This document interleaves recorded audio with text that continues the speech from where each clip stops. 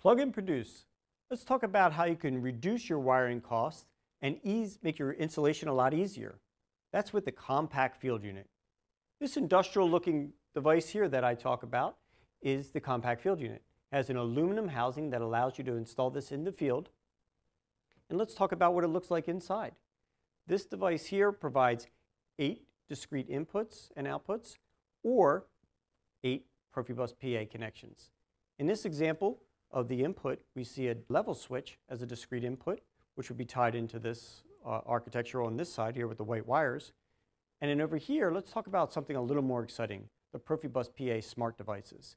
We have a Profibus PA smart pressure transmitter that's going to come in under 2 wires. It's going to be auto-recognized by the control system. What does that mean? That means reduced commissioning time because you don't have to sit there fiddling around programming this device.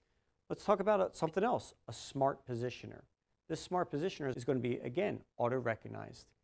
When you have this device here, you're able to also do replacements in the field. So if a device was to fail or go fault, or you want to add more, again, just add those 2 wires and they're auto-recognized. Well, how am I getting these devices back to the control system? So we said we're going to put the D in DCS. So this is a distributed I/O architecture, which via Profinet is going to come back to the main control system. This connection here allows for either electrical or a fiber connection, and it can be put into a ring architecture for a high availability solution. If you had a wire break, it would still be able to communicate a different direction. Now, what happens if this is a simplex device and I spent all that money to have redundant controllers? How can I get that communications back on my Profinet? Well, we have the Scalance Y switch. This Y switch will be able to provide that communication connection from our fault-tolerant ring back to our redundant controllers. So that we have those redundant communications on either side of those controllers, providing high availability.